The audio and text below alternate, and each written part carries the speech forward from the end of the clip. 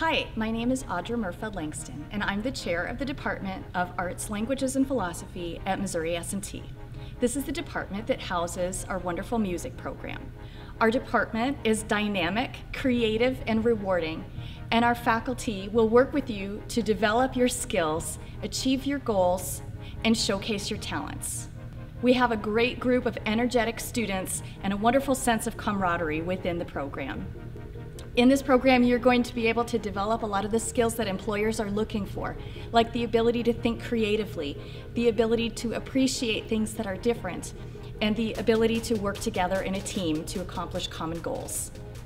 But best of all, this also provides you with a creative and stress-reducing outlet. I think wherever I go, I'll bring music with me.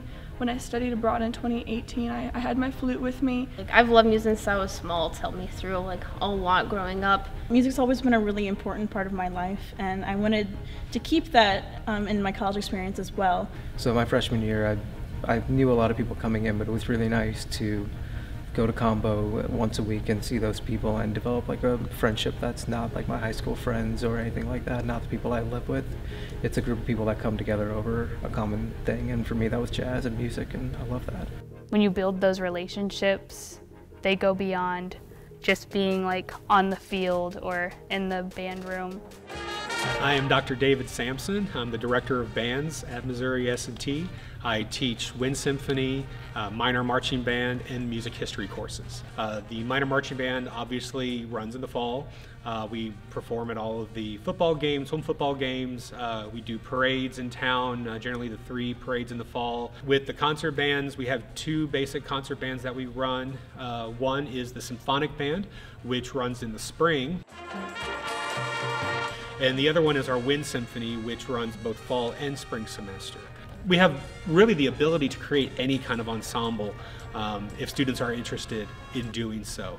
Some of the ones that we normally have beyond the pep band is we also have a winter drum line that performs.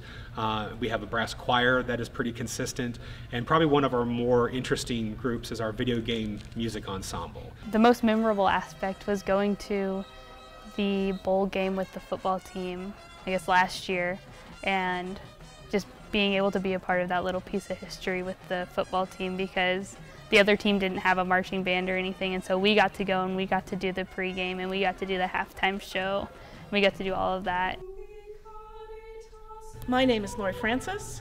I conduct choirs on campus and I teach music appreciation courses. In choir, you don't need to do anything except be willing to sing. You don't have to love classical music.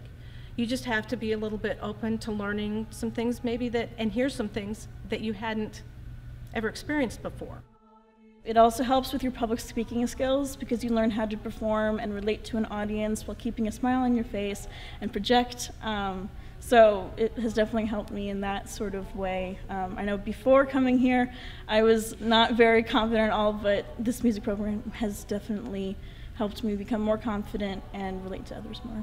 As we put it into form, that's all mathematical. It's symmetrical. Mozart is the king of symmetry. He's my hero because I love symmetry.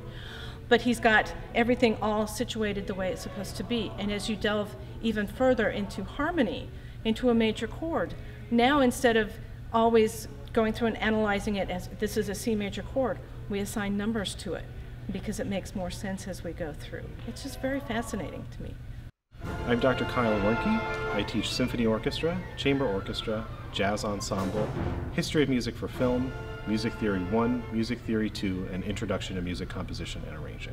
There's no downside of being involved in music. It's just really good for my mental health. It helps me relax a lot, and then it also challenges me in a non-academic way. So I think in music you learn whenever you're in rehearsal that you can't tackle a whole 10-minute piece in one rehearsal. It's breaking it down into small manageable pieces to tackle and then go from there.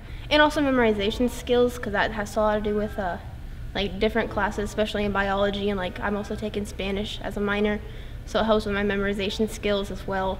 The orchestra, we have 2 of them. There is a chamber orchestra, which is focused on smaller ensembles, primarily only string players. And then we have the symphony orchestra, which is a larger ensemble, which consists of strings, woodwinds, brass, and percussion. The way to get involved is simply to play one of those instruments and enroll in the class or show up to a rehearsal and say that you want to play. Whether you are enrolled in the class or whether you are not enrolled, you are still held to the same standards as far as the practice time that you put in and your attitude towards class and attendance.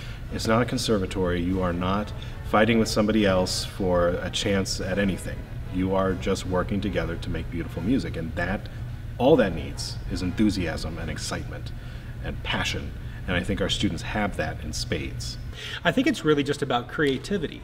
Again, giving students a sense of there's more than one way to look at something. Really, it's kind of good to try something that you've never tried before. You don't know if you're going to like it or not unless you try it. So why not take a semester, take a choir class, take band, take orchestra, take the appreciation class or one of the theory classes, anything. Just give it a try, because you might surprise yourself and find out that you really do like it.